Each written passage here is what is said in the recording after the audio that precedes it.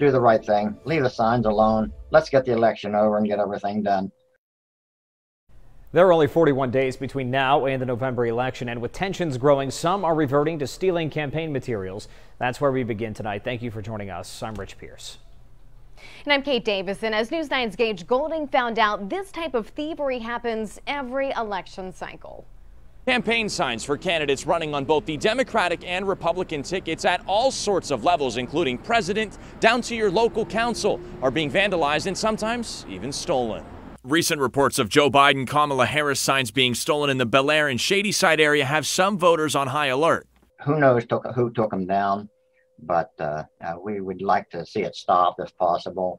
Sign stealing isn't new, though. It happens every election cycle. In Jefferson County, the same is happening to Trump-Pence signs. I don't think it's a huge problem.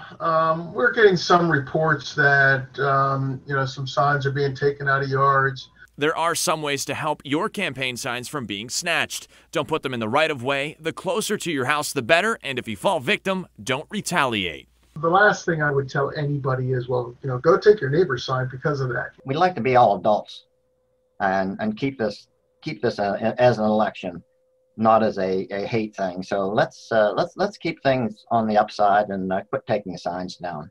The best thing to do if your campaign signs or political material has been vandalized or stolen is to call your local Board of Elections. And if you'd like to, file a report with police. Reporting in Jefferson County for News 9, I'm Gage Goulding.